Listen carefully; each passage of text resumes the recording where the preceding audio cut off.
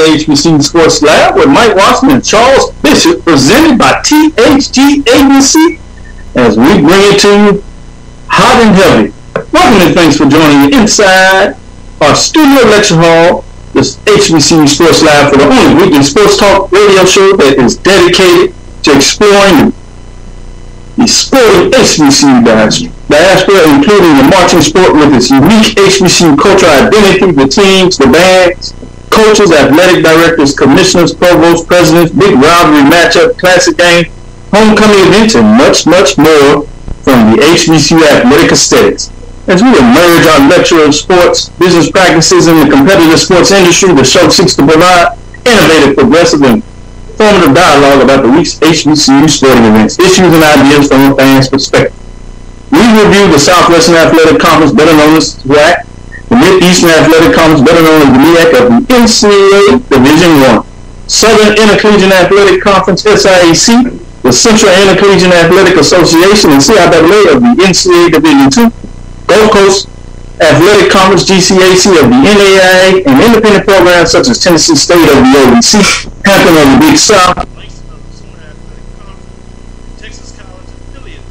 as well as Early Waters as they transition from NAIA to Division II and membership in the SIAC.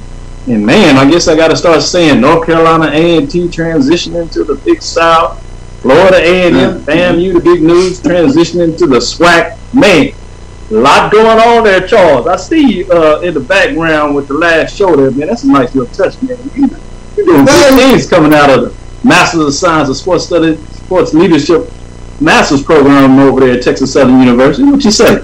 Correct. If nothing, I've learned what you guys taught me at Texas Southern University, how to brand, and we're branding in the background back there. That's big time. Mike, how you doing today?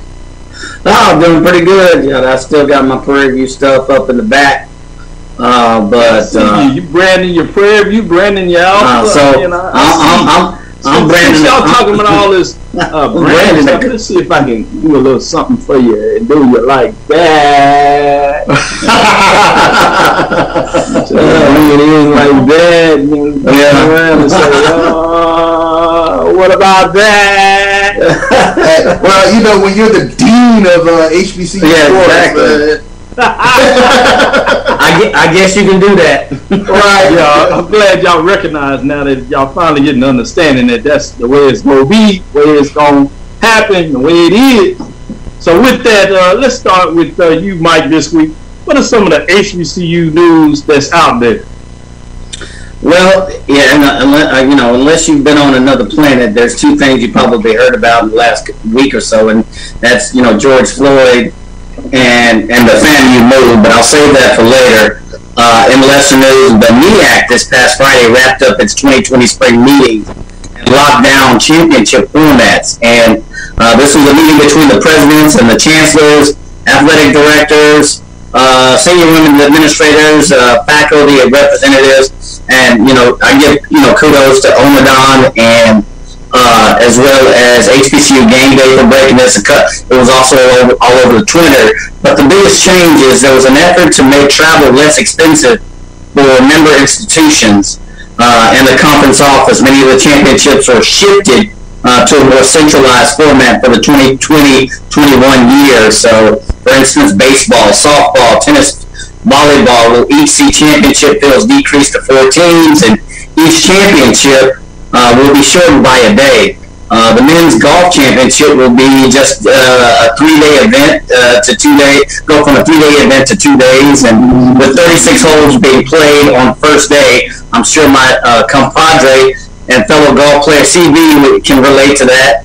The indoor and outdoor track and field will each have respective schedules condensed from 3 days to 2, and the same also as the basketball tournament format has also been changed. The first round will take place on the respective campus sites, with the games being hosted by the higher seeds. So a totally different structure in an effort to save funding and money, and all of that comes on the heels of COVID-19 and the latest announcement of a school leaving the MEAC. So, yeah, that's big time news. We're going to take the second half of the show to really give you some backgrounds and thoughts in terms of Well, we're going a little in depth. We'll also get a chance to talk about what's next. But we'll save that for a little bit, if you would. But as we do that, Charles, what are your thoughts right now? And I want you to give me your thoughts. Let's say that too. That's a little tease that I want to do.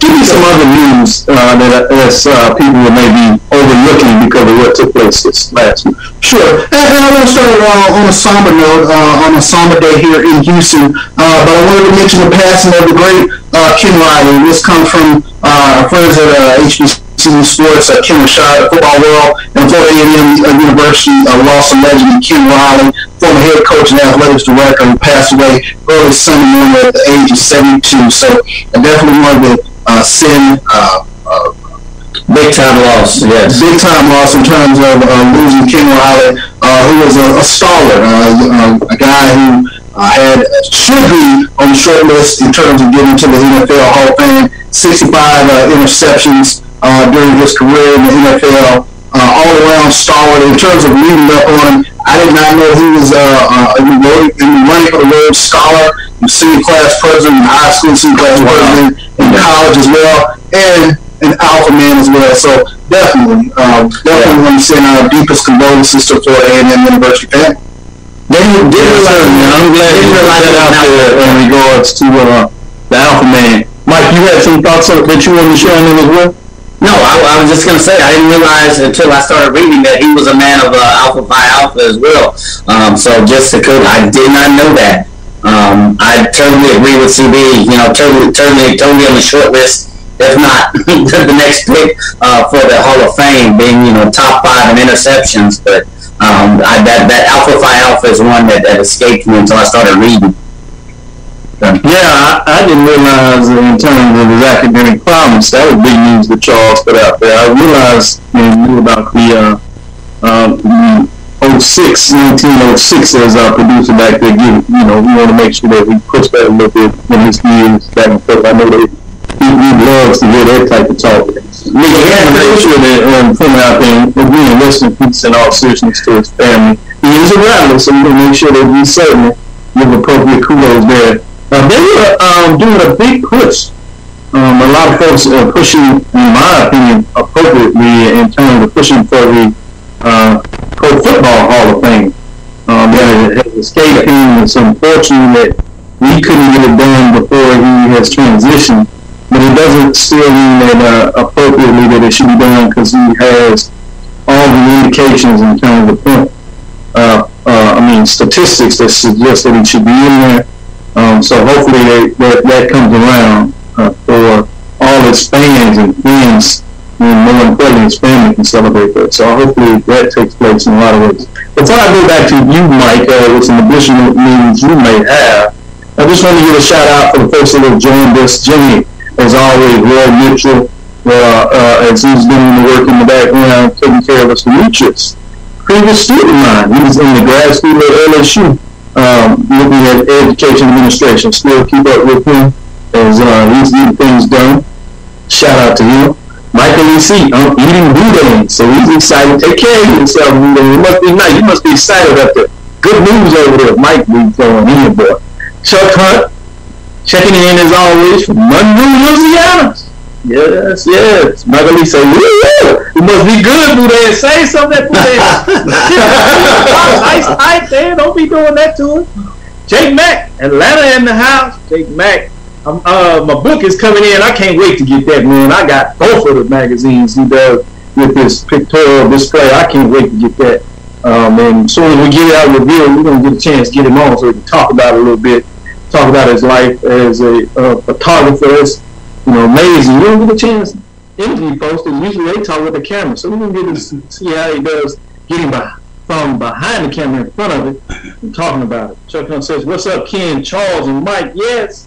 Demetrius says, "What's up, Doc?" Lonnie Shaw, North Carolina A&T. Aggie Pride is in the house. Losing too much weight, Doc. Going to fade away on us. No. I am kind of losing. I can give y'all an update. Your boy is at 51 pounds down. Can you believe it? I can't hardly 284 to 233. Man, Yeah, I don't want to disappear on you, but I sure want to get this weight out. So I appreciate y'all supporting, pushing me, celebrating me. For me, it means a lot. You know, I couldn't do it without y'all on the serious motivation work for me really well. So besides my family, all the support I'm getting in, I appreciate y'all going in and just getting it done for me. Our man, Tailgate, Prairie View Booster, Extraordinary Alumni, G. Boom Holland, getting to catch y'all live. They Raymond. Appreciate you, Holland. Getting it done, Raymond. Taking care of us out there. First responders in so many ways. Much love to you. Appreciate you. Anthony Wesley, Alabama A&M, them Bulldogs, boy. That FAMU Bulldog matchup with them A&M's gonna be something interesting. Just like SIAC rival. You going back to those championship days in the 50s, boy. There used to be some knockout matchups. Taking those trains down to play Florida A&M in the Orange Blossom Classic. Getting Prairie View in Texas for the Prairie View Bowl, the first bowl for you all that know a little bit about your history. You know what's up. So just giving y'all some shout out, man. These folks giving us some love out here today. Talking about a little bit of hum in the audio. We'll see what we can get on that. I think that might be the fan blowing behind you a little bit as it's gotten a little hot out here. You know, temperature is summertime, so we'll see if we can reconstruct that. Chuck Hunt says Cincinnati Bengal great. Ken Riley, rest in peace. Michael Jones is checking us out. He said, don't forget about the Braves over there. He said, he want that smoke. Y'all talking all that about their rallies. He said they gonna do what they do to everybody else. Just take them back out. I'm like, ooh, man, that's ugly. And he just says, y'all mics are hot, balance the audio live, mix distortion. All right, we'll check it out. Coming in there a little bit. I thought it was just me. Strong humming is there, so we'll work on a little audio on the background with our producer there a little bit coming in there. So as we produce, I want to shout out to Barry. Jimmy is talking about this. Say I'm looking good, appreciate it. Yeah, I told you I was trying to get it done. He said it's gonna be a wild ride, so that's a shout out for some people out there. J Max says Bethune-Cookman will follow FAMU. I'm not too sure about that. We'll go a deeper dive in that. I think there's some points in the fact that that conversation should come up. But I think there's some concerns that may be out there in terms of Bethune-Cookman, not from the Bethune-Cookman side. I think they'll look at it, and I think there'll be some inner discussion on whether they want to stay in the MEAC. I'll give you some reason why the MEAC is still viable and from a financial position as we get into that a little more. But there's some things in that you might want to consider that I don't think people are thinking about in the SWAC that have to come up there. But with that, let's go back to Mike. Any other news that you want to share? Well, sure. North Carolina A&T's Cameron Langley will get a chance to add to his already record-setting numbers in the midst of COVID-19 season. He's made the decision to return to Greensboro and withdraw his name from the NBA draft. Now, I got this, again, courtesy of the HBCU Game Day, Instagram sites, a couple of other sites, the North Carolina A&T site as well, on social media. So Langley led the NCAA in assists during the 2019-20 season, averaging 8 assists per game. He broke the school record and MEAC records for assists, with his total sitting at north of 630 after 3 seasons. So the Greensboro native with recorded 2 triple doubles as a junior, averaging 9.5 points, 5.2 rebounds, 2 steals a game. So his play helped North Carolina finish second in the MEAC regular season race, when its MEAC tournament opener before the tournament was called off due to COVID-19. Just one story of a decision that our young men will have to make, especially those ones who were kind of on the bubble in terms of either going to that next level, whether it be football or basketball, or deciding to return for their final year. So I'm sure we'll see more decisions like that. But this North Carolina A&T player certainly has put a lot of thought into that decision, and we wish him the best. So that courtesy of a lot of news sources. So I know we're talking about football, but thought it important in the midst of COVID-19 to kind of get that in there, that we still have players making those key decisions because of COVID-19. Great point. As you bring that going in there, Charles, what news do you have coming in for us? Yeah, this is pretty huge, and a couple of high-profile transfers in the SWAC. The first, we look at women's basketball. Former SWAC Player of the Year, Joyce Kennerson. She has announced that she will be transferring from Texas Southern to University of Arkansas Pine Bluff for her last year of eligibility. So if you remember Joyce Kennerson, back during her time at Texas Southern, she led the Lady Tigers in scoring, and briefly led the nation in scoring, scored over 1,000 points during her career at Texas Southern. She will be joining Don Brown with the University of Arkansas Pine Bluff Golden Lions. Also, transferring from Alabama State for his last year is Jacoby Ross. He's one of Alabama State's leading scorers, and he will be transferring to Alcorn. So, two big high-profile transfers within the league. Man, that's interesting. Good point. Yeah, when I saw that kind of stunned me. I was like, ooh, where'd that come from? That's big time there when you look at what's going on there. Mike, any additional news? Anything else that you want to share there? No, I think we're ready to talk to some of the big enchiladas that are on the plate. So I know there's a lot of news about the SWAC, their movements, a lot of MEAC talk. So I'll hold off my news till we get into those discussions. So I got one. All right, go ahead. Doc, I got to get my joystick ready because the SWAC is rolling out esports for esports championship. So I wanted to make a mention of that. That esports championship. Just gonna sneak that out there. None of y'all put that out there. Y'all just let that big news get out there. But Charles Graff didn't got out of there and made sure that was on the table. Sponsored by the United States Air Force. That was big to get their sponsors and get their support, and so it looks like the schools will get into esports in some capacity. So it's going to be interesting to see how that looks moving forward. I might find a way to see if I can get my hands on that. One thing that I can report at Texas Southern University, we already have 2 courses that are developed that are on the books. So we'll start looking to offer those, and so that's going to be in a line where students can actually start not only be on the playing side, that they can participate on the business side of esports and production and producing it and all those kind of things. So I'm excited about the conference being able to get that done in a lot of ways. That should be big. We'll see what we can do to get some of those key players involved on that, both from the esports side as well as Charles and Cousins to talk about that from the SWAC perspective. I think that's big news. Obviously, with the family news out there, that kind of slides under the radar a little bit, but that's big time in so many different ways.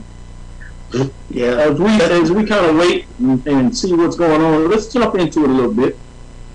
Since in a lot of ways, that's what everybody wants to hear, different perspectives in regards to Florida A&M University announcing last week from the Board of Regents, as they call on their side, Board of Trustees, their intentions to exit the Mid-Eastern Athletic Conference, which they had to do before July 1st to only pay the requisite $250K and join the SWAC essentially a year later, which means they would start in the 21-22 season, much like what we heard earlier with North Carolina A&T.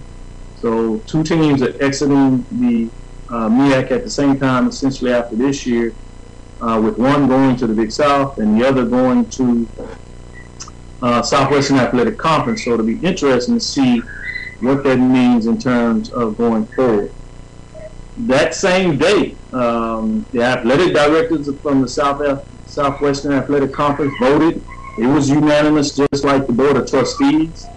And then we have the fact that the presidents met soon after that on a call where they made their vote. And it was unanimous to bring Florida in. So that's interesting there. So before we get into some more discussion in terms of what's next, if you would, I just wanted to get your opinions on what your thoughts are on that. Obviously, we did a show that day, a combined show with Brian and AD with us, and that was fascinating. It resonated with the people. We've had over 5,000 views on it in terms of one reporting that I saw sites on it, so I was excited about that. So I wanted to get your thoughts in terms of what's going on there. So with that, Charles, tell me, what are your thoughts on that taking place? Well, obviously by the unanimous vote to bring Florida A&M into the conference. Obviously, the presidents are excited. By any measure, whomever that you may talk to, Florida A&M is one of the preeminent brands in HBCU athletics, not just in terms of HBCU athletics, but also on the academic side as well. So you're talking about a school that not only brings all this tradition from the HBCU athletics side, but they bring another law school into the conference. So I wasn't surprised at all by the fact that the presidents voted unanimously to bring this team in, and then the excitement that they bring in with the potential matchups.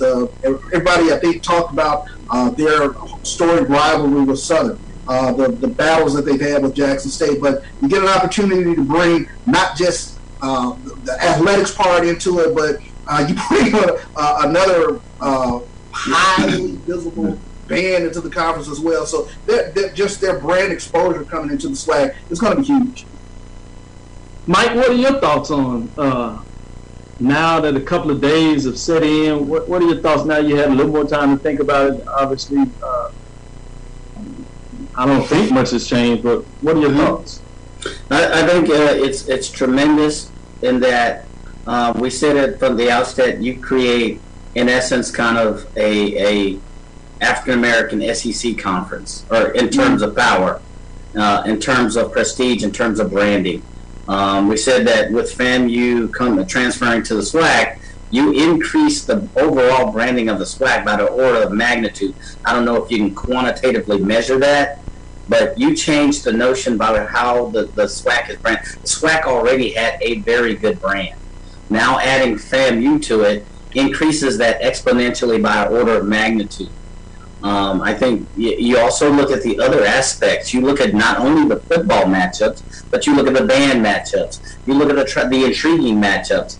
You look at also, on the other side, what it means for other conferences, because for every move, there's a ripple effect. What does this now mean for the SEAC? What does this now mean for SIAC? What does this now mean for the CIAA? It's going to have some reverberating effects, and we'll see in the next coming weeks and months what that really means as conferences get. What's the SWAC's next step? But there's, without question, no doubt about it. Of course, everyone talks about the Southern versus FAM, or the FAM versus Jackson State, but what's equally intriguing is maybe a FAM versus a Prairie View or a TSU, because FAM has a large alumni base in Texas.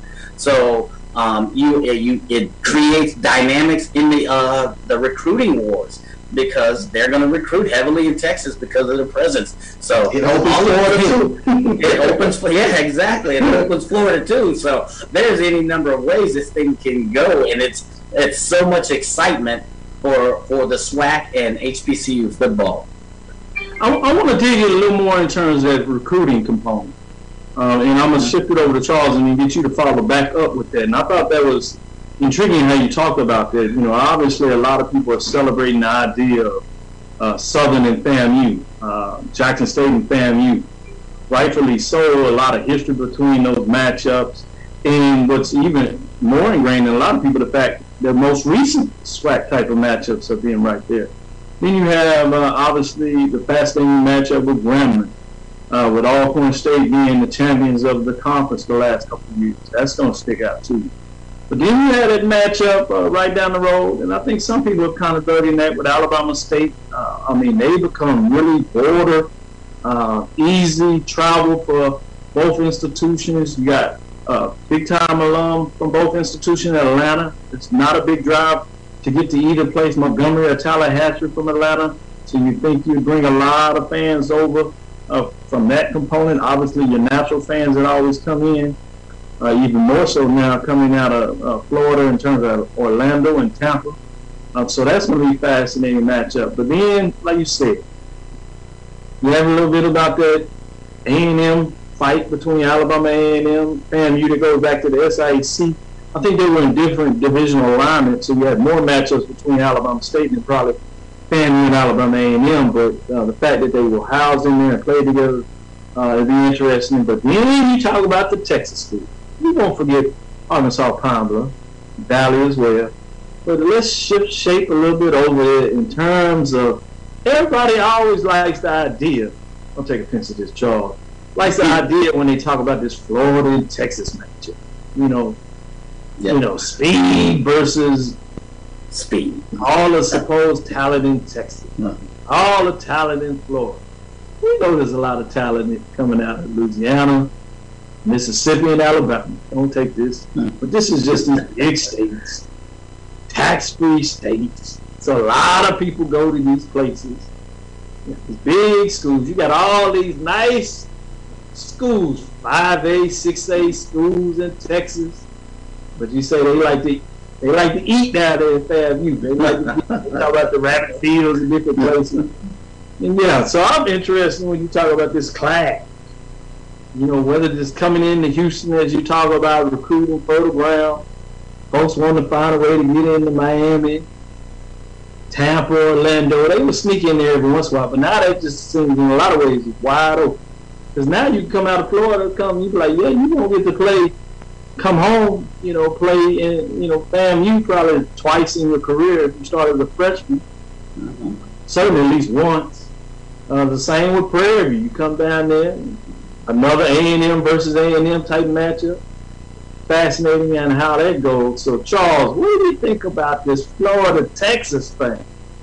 It's exciting. It really is. I mean, when you talk about Texas, you talk about Houston being one of those HBCU epicenters where everybody comes here and gets their feel of what they need out of the Houston area. Same with Dallas. And San Antonio as well. A lot of tremendous football is played in all three of those cities and in between. Then you take a look at, what I think will be very interesting. You've seen lately, within probably the last 5 to 7 years, a lot of HBCUs are hitting that Tampa area. Mike Jones knows this very well. Alcorn dipped their toes extensively into Florida because they were finding recruits who wanted to come. So I think it's huge that you kind of have this Florida-Texas dynamic now, and the FAMU coming in, that opens up Florida a little bit more. We talk about the Tampa area, we talk about the West Coast of Florida, but who knows? They're going to have to kind of build a little bit of a cover around South Florida because I think a lot of HBCUs are going to get down into that Miami area. So it's going to be really fun watching Florida and Texas kind of battle it out for recruiting supremacy. So with that, Mike, you kind of started this off. And so what are your thoughts on this Texas Florida matchup that you kind of sprinkled out there before you took that deep dive? Now I'm going to give you a chance to take a deep dive. And then I want you to start talking about what's next in terms of these SWAC. Where are they going and why do you feel that way? And I'll tie it in to give you some more perspective depending on your take. But first, give me a little bit about how you feel about this Texas-Florida. You get excited when you hear these big-time high school championship programs from Texas. Then you match up, obviously, every once in a while you get the big-time programs, college-wise, match up. Texas, Florida, and a lot of people be excited, but now we have it at the HBCU level. And not only is it just a matchup, it's a conference matchup. What are your thoughts, Mike? Yeah, first on the higher level, with this matchup, I think you have more potential to bring or attract more of the casual fans to an HBCU event. Yes, you're going to have the hardcore HBCU folks who say, this is a classic Texas-Florida matchup. You got FAMU coming to Texas. You got the Marching 100. You've got large alumni base, and then Texas go to Florida. But the matchup in itself, at least if you consider San Antonio, Dallas, Houston area, or the Dallas-Fort Worth area, the Austin area, now you start to bring more casual fans, in my opinion, to HBCU, or you have more of a potential to. In terms of the talent in and of itself, that pendulum swings both ways. Because while VP Gaucher said, yeah, we got alumni there, we want to do a lot of, and Colonel Green, who's head of the FAMU National Alumni, said, yeah, we got alumni, we can market fan, we can get some of that tech. The Texas schools too short because when they make that I-10 trip to Florida, they'll have access, just like CD was saying, to that Tampa area, to that Tallahassee area, and when they see what the Texas schools have to offer, you consider an interesting intermingling of talent. And then you have bragging rights. How much bragging rights is this going to be? Texas athletes against Florida athletes, speed against speed. Who has it? They had this at the high school version, believe it or not. There was a high school playoff game, or I'm sorry, high school all-star game. Texas All-Stars against Florida All-Stars. They had it going for 2 or 3 years. So it's nice to have that at the HBCU level. So it'll be interesting to see, how the pendulum swings in terms of overall talent battle, who matches up better, and who can attract. I guess you're going to, with this matchup, you're going to attract a lot more what I call transfer portal candidates with this type of matchup, I believe. Wow, he had to sneak in the transfer portal component. Now, that's a little jewel. That's what Mike does.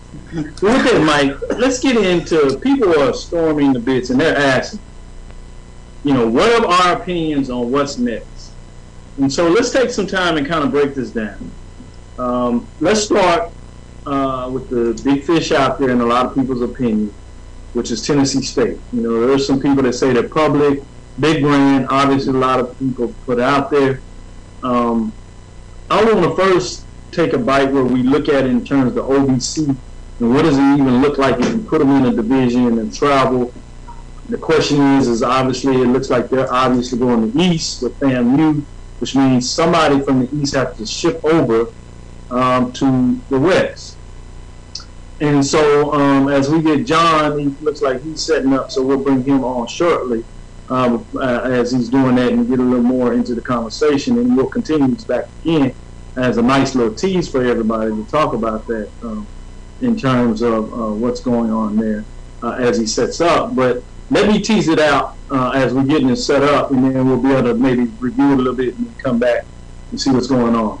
But at this point, if you had Tennessee State in terms of the OVC, we'll look at it in terms of Bethune-Cookman in terms of the coming into the SWAC. What does that look like? And then I'll throw in some other things. But I think we got John about set up. We'll ask him to unmute his mic, and then we'll bring him right in to bring him on and get him going. As we're excited to have the Executive Director, John Grant, of the MEAC SWAC Challenge and Celebration Bowl, join us. John, it's good to see that you are listening appropriate to everybody that's saying stay at home. And the reason I say that, I can tell that you haven't had the chance to really focus your voice. So that's the tough thing of not just having your voice, that we get your handsome face on the line, and we get to see that you are following those social distancing recommendations. And so that's good, because the people need to see that big time people like yourself are following guidelines, and maybe they'll be the same so we can have some football this year. We do follow guidelines. We have our masks as well as staying at home, but we're following protocol. I've got a mask there. I've got my thermometer gun here. I've got my hand sanitizer, so we're keeping our hands clean. We're checking our temperature. We're wearing our mask, and in the event that we do feel bad, and we haven't, so thank goodness for that, we're prepared to shelter in place. Oh man, this is, see, you heard it first. Representative of ESPN, MEAC SWAC Challenge Celebration Bowl, Executive Director John Grant giving good words of wisdom in terms of what's going on there. With that, let me ask you, looking good, so how have you been doing as well as your family and your support staff? Well, thank you so much for first having me on. I'm delighted to see you as well. I mean, it's been a minute, although we've talked by phone recently, but everyone here is doing well, and we're making sure that we've been following the guidelines. We've been social distancing. Like as you see, I've got plenty of hand sanitizer. We're keeping our hands clean. We wear a mask. We're out in public. We did that today. I went to vote, and we have voting here in Georgia today, and waited in line for 3 hours. But we fulfilled our civic duty and cast our vote today. And I encourage people, no matter what state you're in, when it's time to vote in your state, please make sure you get out and exercise your right and vote. And that's what these marches and protests are obviously about. Police brutality, but it's also all of that can be solved when we exercise our right also to vote and voting the right people in office, not only in the national elections, but it's more important to vote in your local elections, your city council people, your mayors, your district attorneys, all of these people who are your judges. It's important that we get out and exercise that right. Thank you for that civic message on your civic duty. That was timely and appropriate, and I'm glad that you shared that with us, that you believe in that and pushing that and showing action in regards to how you want to move us forward. Chuck Hunt wanted to jump out there and say, Mr. John Grant, enjoying seeing him doing a Celebration Bowl. They put together a great event. And so with that said, let's jump right into it, give you a chance to really talk about this year's event. But before we do that, you heard all the talk out there. Everybody is scared to death, which is appropriate, which is a good thing. That means they enjoy what you all, as you just said, what you put together a Celebration Bowl. But with some of the things that happened, reaching back a little bit with North Carolina A&T, obviously most recently with FAMU, what can you tell us about the MEAC SWAC Challenge and the celebration moving forward? Well, let me be the final word for all the people out there who are listening. The MEAC SWAC Challenge and Celebration Bowl are going to be just fine. We are in communications with both conferences now to extend the agreement. This year represents the last current contractual year of the current agreement, but we will be extending it. And the Celebration Bowl and MEAC SWAC Challenge are vital components in the HBCU space. They're vital to ESPN and to the Walt Disney Company, and we will, without question, be extending those events into future years. So those who are asking the question, I hope they're asking the question because they're trying to decide whether they're going to do their tickets or not. So let me tell you now, you can go ahead and make your hotel reservations for the MEAC SWAC Challenge. You can go ahead and visit MEACSWACChallenge.com to get your tickets for this year's game, and then schedule yourself for Labor Day weekend in 2021 for that game as well. So we will be around. Certainly. You heard it here first. You asked for it, and I went and got the individual that could tell you. The Executive Director, John Grant, of the MEAC SWAC Challenge and Celebration Bowl, told you that this is important to him. It's important to ESPN. It's certainly one of the pillars of HBCU sports in regards to that. And they're working to move forward and close out this contract and extend it. So there's in talks. So looking like everything is going to move forward. So I wanted to do that. With that, before I allow Charles to jump in here and ask a question, I wanted to give a shout out to Lonnie Shaw. He's a big time fan of our show, always shows up, and he always lets us know Aggie Pride. So he wanted to say, John Grant, Aggie Pride. Aggie Pride. Lane left. Now see, Mr. Grant, you were going well.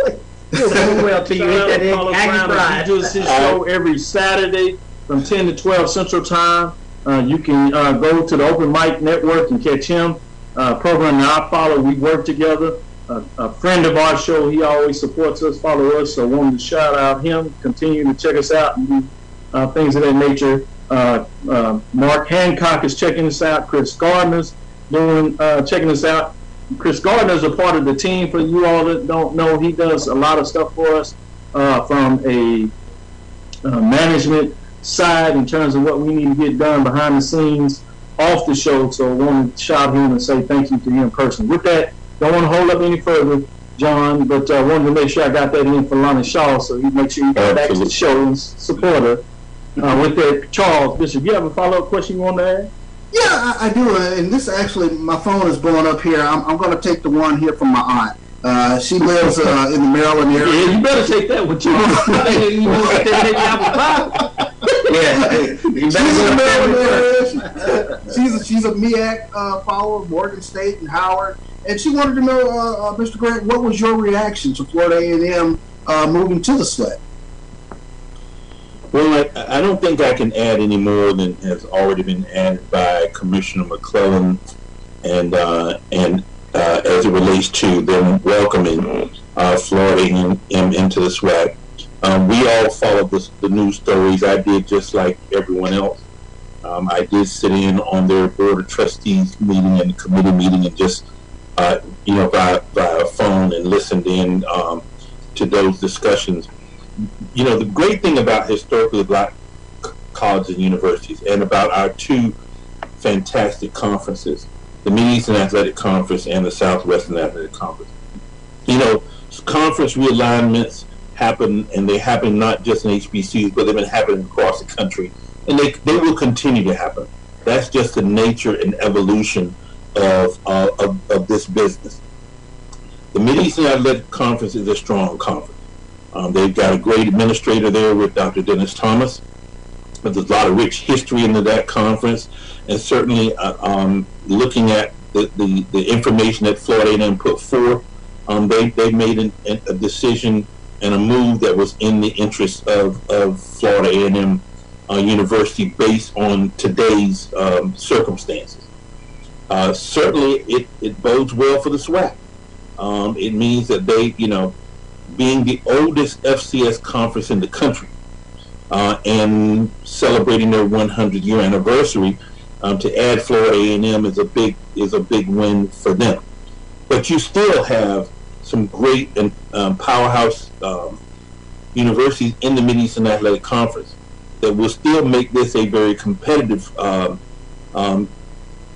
environment as it relates to the MEAC SWAC Challenge and Celebration Bowl, in the years to come. So I have great confidence in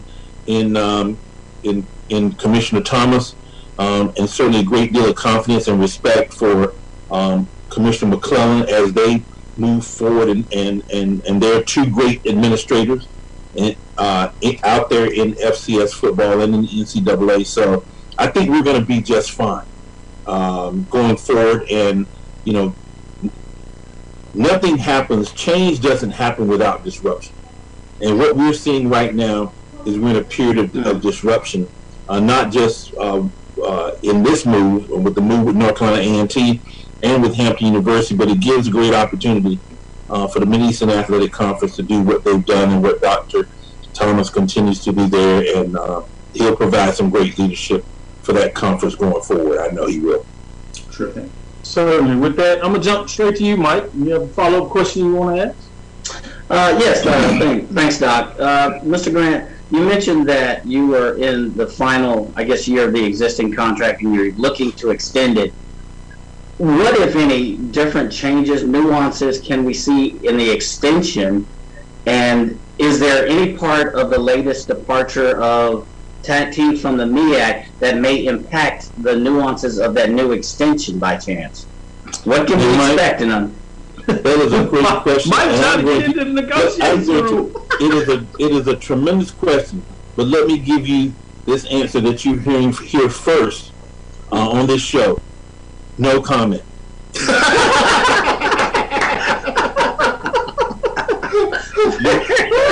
first. That's pretty good. Yeah, that's the first time I've ever heard John say no comment. Well, we got to take that one. We're going to record that one. Save that one for the archive. Wow. Don, with that said, let me ask a follow-up question before I push you back to Charles, and then Mike for a follow-up as well.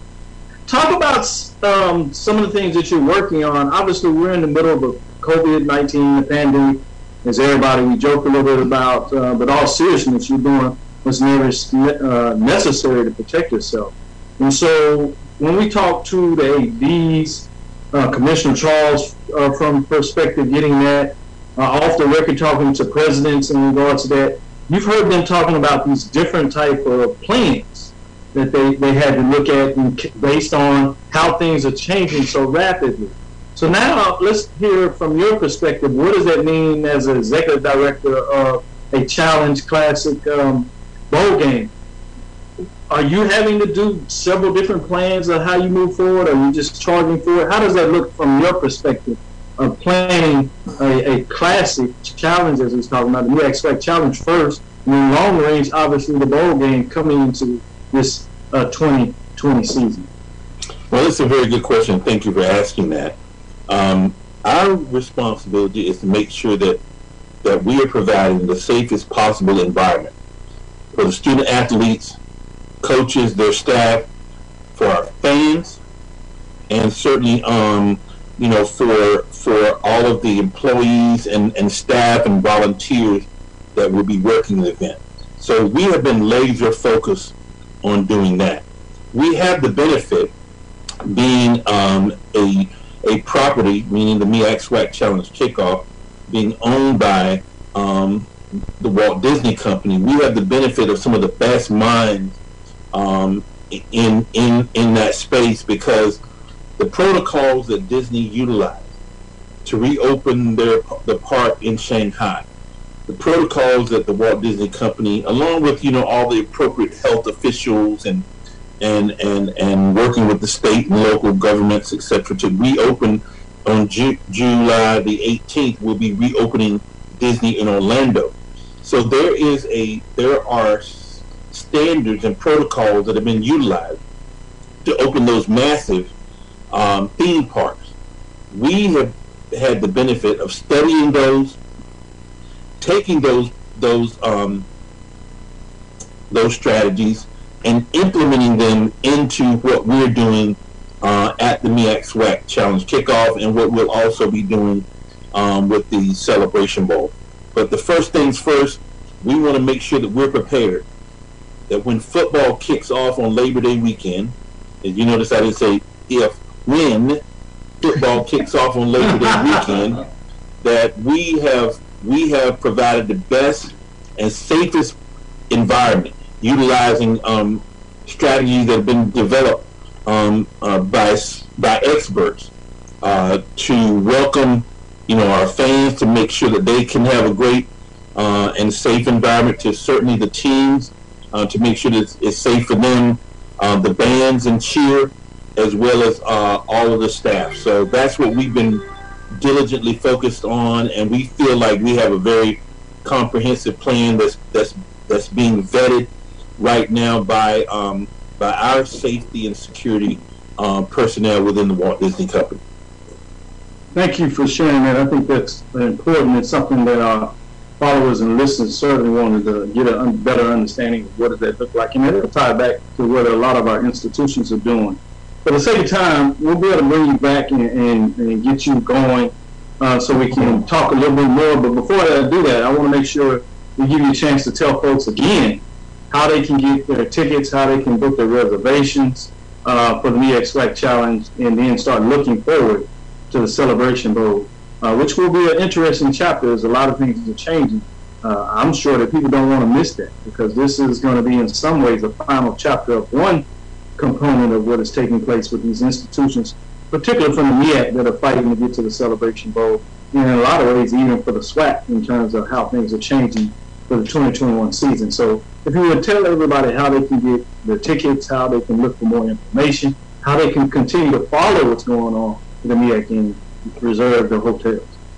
Well, thank you for saying, this year, because Florida A&M nor North Carolina A&T will be leaving the MEAC until 2021, in June of 2021.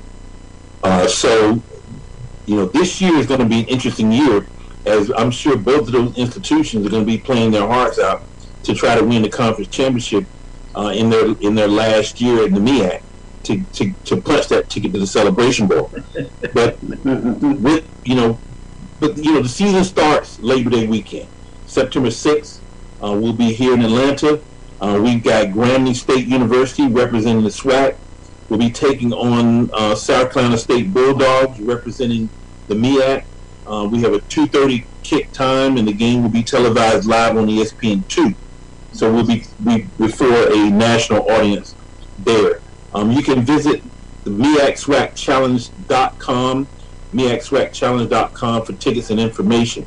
But I do want to talk about one thing before we go off, because this year's game and an initiative that we launched on May the 26th, called Hometown Heroes. We are utilizing this year's game from the MEAC SWAC Challenge kickoff as well as the Celebration Bowl to highlight and give recognition to those frontline people that were out there keeping our economy going during the COVID pandemic shutdown.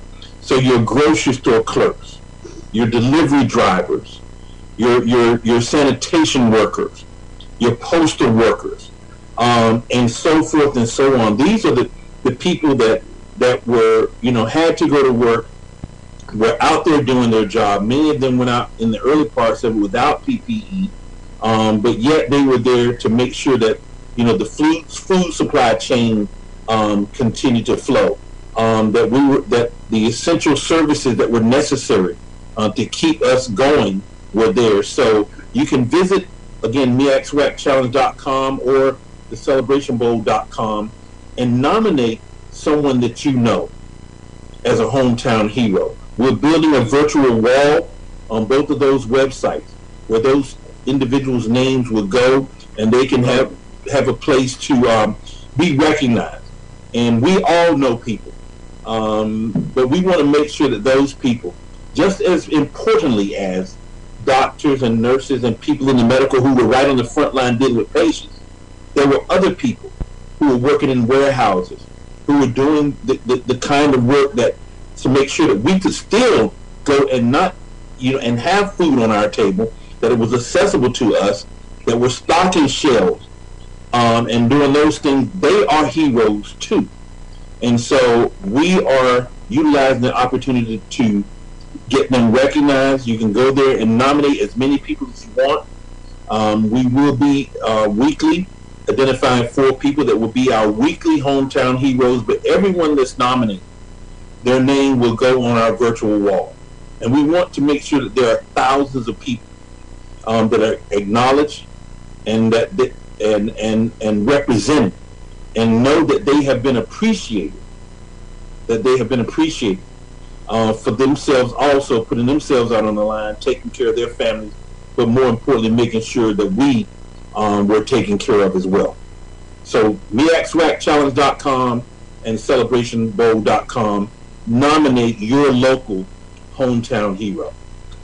Man, that is tremendous, and I'm glad that you took time to show it in there. And so, nice. Applaud you for big time doing that. I think it's important that we get recognized in those individuals that are literally first out there to do all the battle in regards to making sure that we can have necessities to keep us where we need to be in a lot of ways based on what we're hearing at home. So I appreciate that you all put that together. That's tremendous. Now, I'm expecting to see the names of everybody on this show on that site having nominated someone. And please remind all your listeners, this is so important. Yeah.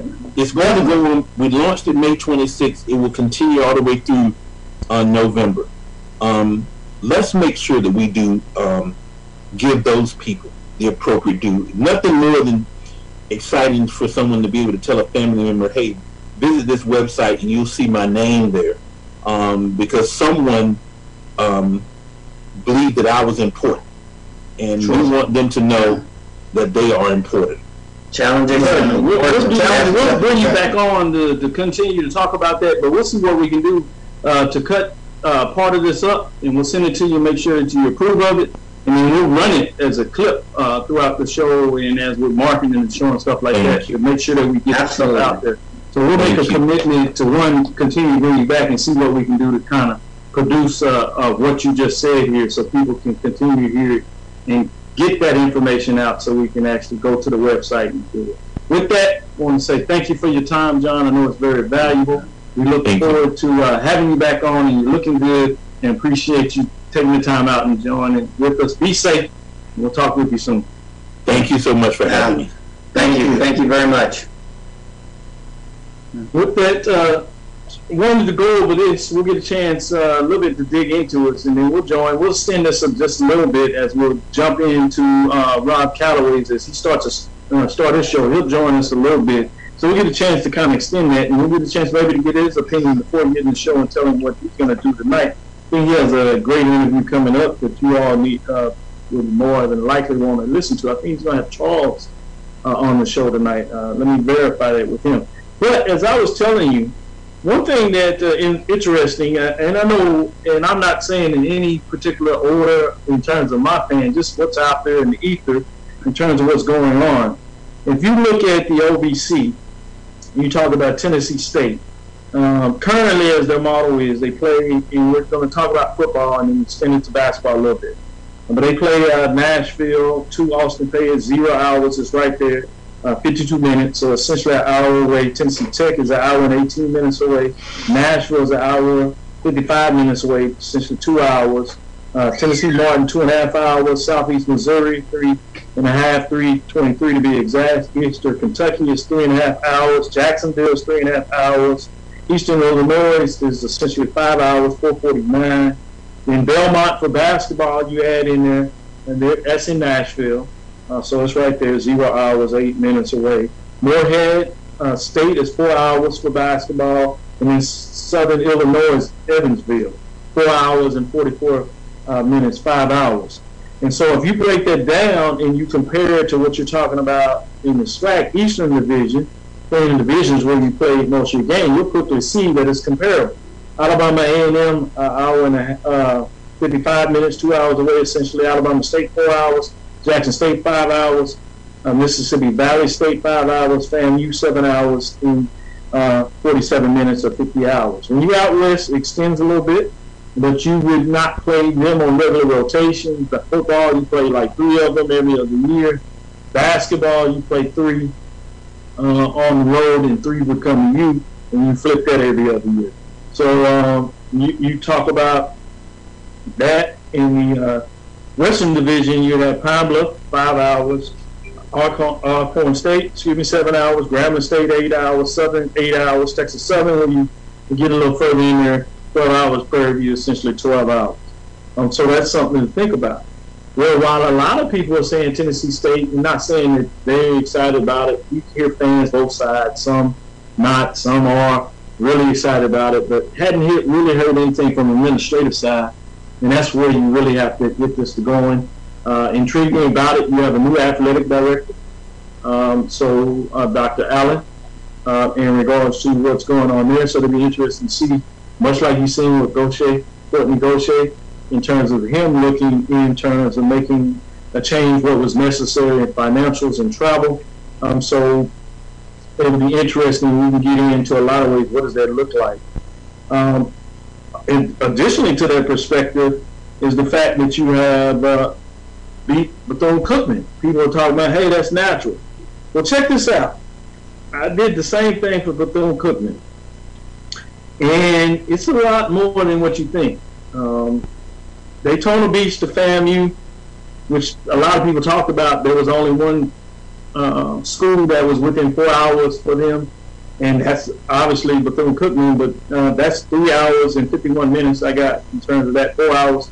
But to Alabama State, next closest one, that's 7 hours, 14 minutes. Daytona Beach, Alabama A&M, 9 hours and 36 minutes. Mississippi Valley State, that's 11 hours and 58 minutes. This is still in the East now. To Jackson State, that's 10 hours and 21 minutes. And so that's what you're looking at there. You go to the West, it gets huge, to be frank. The closer one is Baton Rouge, Daytona Beach, that's 9 hours and 58 minutes. Next one would be Alcorn State if they shift over to the West, that's 11 hours and 22 minutes. Then you talk about Grambling State is 12 hours and 35 minutes. You got Texas Southern will be 13 hours and 49 minutes, which is actually closer than if you took the trip from Arkansas Pine Bluff, which is actually 13 hours and 55 minutes. And then to Prairie View, it's a whopping 14 hours and 30 minutes. That's a drive, obviously.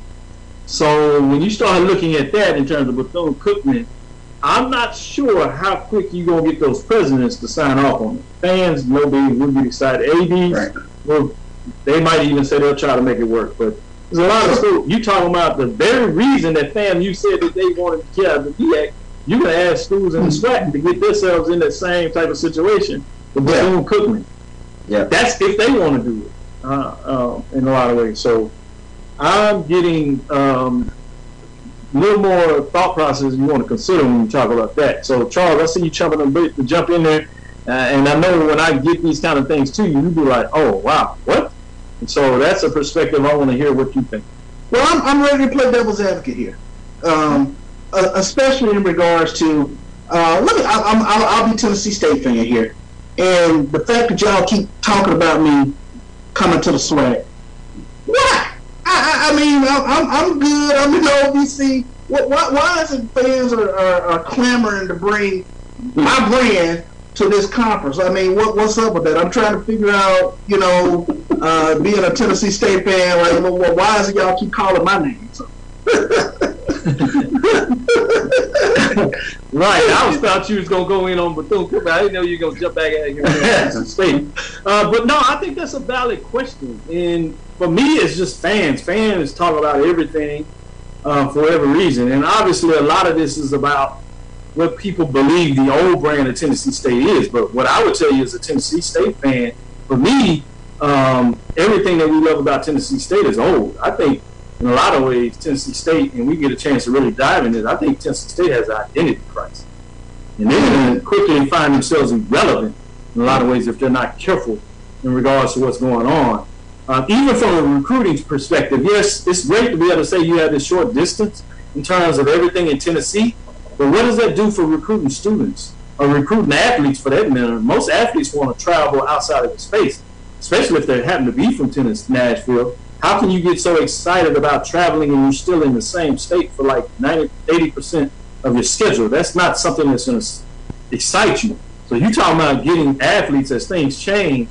Which one looks more exciting? Talking about you. We just talked about as a student athlete, you can think about going and getting your roots in Texas if you're from Florida. Or if you're from Texas, you say, man, I want to go check out Florida for a while and see what that looks like. Or going into Louisiana, Mississippi. You can't do that in Nashville, so you have no way that you separated from yourself from your other peers. So I think it's not so much about us. In my equation, SWAC will be fine with or without you, staying at 11, whatever. Tennessee State is the school that's becoming irrelevant. Really, the only time you talk about them is when they play Jackson State and Southern Heritage Classic here and there. Their record is nothing that will have you talking about them at the end of the season, and that's in almost any sport other than maybe track and field. And so, if y'all think y'all doing fine, I'm talking to you as you playing the devil advocate in Tennessee State, I'm going to laugh at you and be like, okay, whatever. You might want to take a different reflection of who you really are and stop being superficial in terms of your identity crisis. With that, let me get to Mike and we'll come back to you. After I broke it down with Nashville, Tennessee State, and even more so with Bethune-Cookman, when I started telling you about the travel, what are your thoughts on either one of those being viable? As from Charles' perspective, Tennessee State doesn't have an interest, and Bethune-Cookman, to me, in a lot of ways, would be a major concern. Travel, even with the divisions. What are your thoughts? I'll start with the Bethune. To me, the travel was fairly apparent. And even with the East Division, you're looking at the better portion of a day with travel, finances.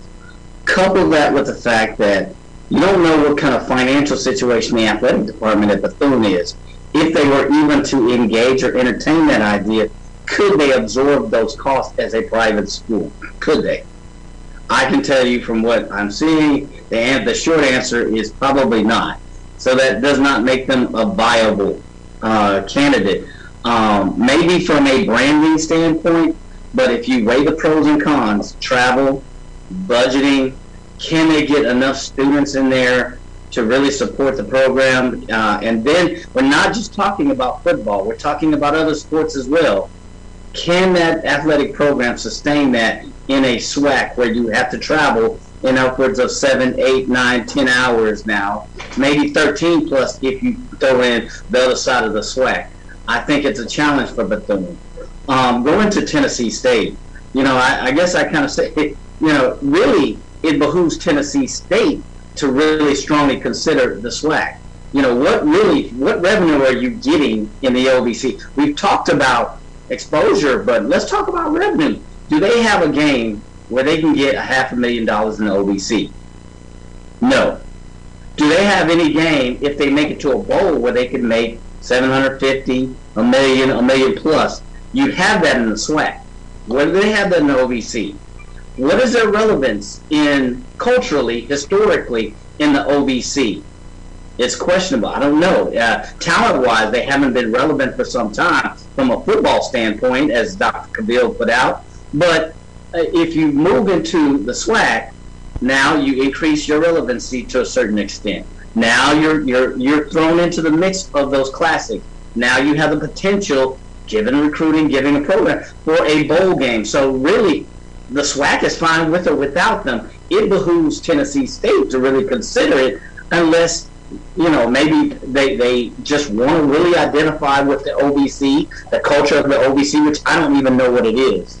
So I think the SWAC will be. You can bring. I heard the best comment I heard all day was that Miles College may be a viable candidate, and just from a travel standpoint, culture standpoint, they may be more of a viable candidate, to be honest, than some of the other schools that we're talking about.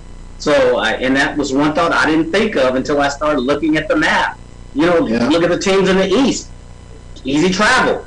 It's an easy step up. The only challenge they would have is that going from a D2, D1, there's cost associated with that. Can the SWAC make it more enticable for them to step up? But for Tennessee State, to me, I don't want to be blunt, but to me, it's kind of foolish not to consider the SWAC at this point in time, considering you have FAMU joining and their branding value just increased exponentially. And who knows what's going to come after that? Where are they getting this value monetarily, financially, marketably from the OVC? Yes, Charles. Before we let you jump right back in here as you taking all this butt whooping, we're gonna jump in and bring Rob Calloway, maybe see if he got any thoughts. And before this, Rob, we were just talking about breaking down the mileage, and for those that don't realize, we had an in-depth conversation. So you can go back to the Rob Calloway HBCU report from last Saturday, and you can catch this breakdown where we even do analysis on the MEAC and options that they had. So we were touching on that. I've done even some more work since we last talked, where I broke down the mileage and just started talking about the mileage Bethune-Cookman in regards to how the mileage is huge.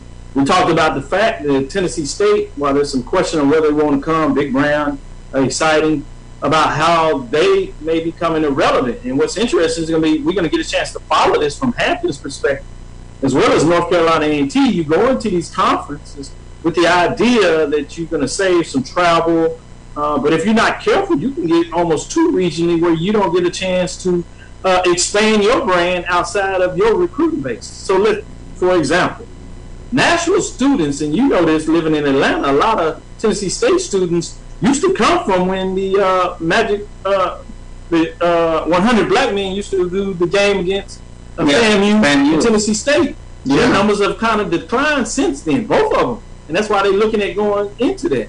And so you take yourself out of these big markets where a large amount of your students have come from and go to these little country towns because you play in these historically white colleges. What is that going to do for your recruiting base? So this is big. You got to understand that this is just not about a pure budget in one way. You got to look at the whole picture in terms of a consulting framework. What are your thoughts on that, Rob? Your mic is off. Hit that mic so we can hear you, man. I know you can give us some damage. Come on, Rob. Callaway. You're on mute. Yeah, he's looking at. He's trying to hit it. You know, he got that fancy equipment over there. We got to get it right. he got to find the button. So while he's finding it, there we go. I got it. Come on, Rob. I got it. There we go. Y'all hear me now? Yeah. A little technology, a little Teddy Riley thing going on over there.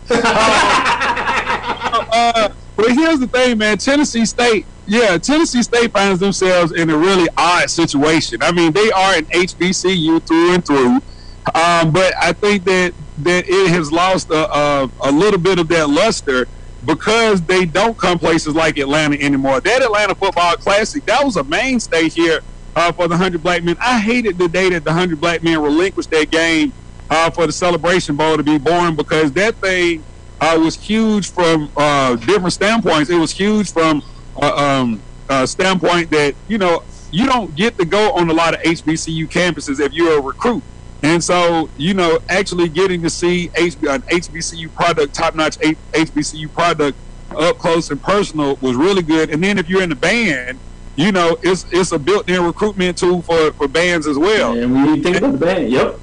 So, I knew you was going to find a way to bring the energy and bring us a different perspective when we think about it.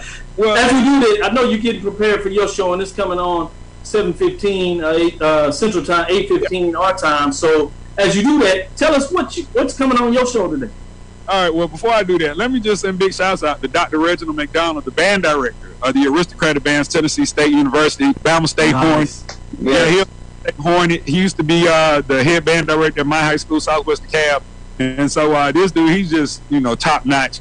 And so adding Tennessee State to the SWAC, that would be phenomenal. I'll just say that. You know, let me just say that piece. Coming up on I'm adding everybody to the SWAC. You want to come to the SWAC? Come to the You know, Miles, I know y'all talking about We're at our 2010 Super Conference. Right. I love it. Come to Cavil. So we got this saying at Bama State, it's always a great time to be a Hornet. Man, it's always a great time to be in the SWAC. Just come on. Everybody just come on. Just come on, man. It don't matter. There's plenty of good room. And what the church say, this church, the door swing on welcome hinges. So y'all come on, man. You know. But coming up tonight, man, Charles McClelland, the guy that y'all, I know I talked to last SWAC commissioner, going to check in with the show. Of course, got to talk to him and get his perspective on this whole FAMU thing. And not only that, but what's going to happen with the MEAC and SWAC, these partner games, because we got the MEAC SWAC Challenge, we got the Celebration Bowl, final year contract for the Celebration Bowl. And so I'm going to talk to him about that. And then, you know, for my people in Alabama, you know, we got a new stadium being built in Birmingham, University of Alabama, Birmingham. And so the word is that we're going to leave the confines of Legion Field, and we're going to take our talents in the Magic City Classic to the new stadium. And so I got to ask him about that, because that, you know, that's one of Birmingham's biggest revenue generators. So, you know, it's a lot going on the HBCU report. And we're celebrating the year 2000, you know, with the music and all that good stuff. So there it is. Oh, I love it. That's how we're going to do it. We're going to end it right there. Give a shout out. We had John Grant on talking about that, which is a point that we also need to bring to the table and consider. The enrollment has kicked in for North Carolina A&T and Alcorn related to when they played in the Celebration Bowl and what that television exposure. So that's another thing that goes back to the point I was making with Tennessee State, and the thing that North Carolina A&T and Hampton, for that matter, loses without being able to participate in the MEAC SWAC Challenge. So it's a lot of variables out there, and it's we might as well study. You know, as I do my students, we'll get a chance to do it. So how about let them know. Go ahead, Rob. How about we just do a SWAC challenge? Hey, Rob, I knew that was coming. Oh boy, I love it. Then we're gonna do right. So we're gonna shout it out. We're gonna tune it out and get everybody going today. So we'll get out of here so you can get started today in terms of what's going on. And thank you for joining us. Absolutely. Give everybody a chance to join us with the big time music here. I'm Dr. Kenyatta Cavil inside the HBCU Sports Lab. Since we brought Rob on, I won't insult y'all today to play the music a little bit. You know how we doing all that. So hey Rob, where's our song? Where's the song with me and Charles? Still waiting. I got y'all, man. I got y'all. For real. And thank y'all for following me on social media. I appreciate that. I was like, oh, look, I got some big time followers now. Like, the whole lab is following me. Awesome. Yeah. You know, that's how we're going to do it when we do it like that, going back and forth. This is Dr. Cavil with Inside the HBCU Sports Lab with Mike Washington and Charles Bishop. Rob Calorie jumping in here as he gets ready to do his thing on the show. Switch over to Spreaker so you can listen to him. He's bringing it. He has the interview with Charles McCullough. So and the SWAC commissioner, Dr. Charles McCullen. I have to always throw that in there as we classmates, friends. Y'all be careful. Every once in a while, I'm sneaking there and calling Chuck. I get so used to it. I am Dr. Kenyatta Cavil, the Dean of the College HBCU Sports, with Mike Watson and Charles Bishop as we come to a close. We hope you enjoyed our lecture today with the Executive Director of the Celebration Boat, John Grant. With that, trying to sit up here and make sure I can get some of this music going. You know, I feel bad without music playing. I just feel lost in some way. So I want to make sure I can give that to you.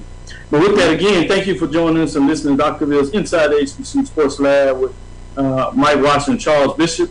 Every Tuesday right here from 6 to 7. We'll hang over a little bit as we'll bring in Rob Calloway as he does his show right here on KSOH 1230 AM Houston, Texas.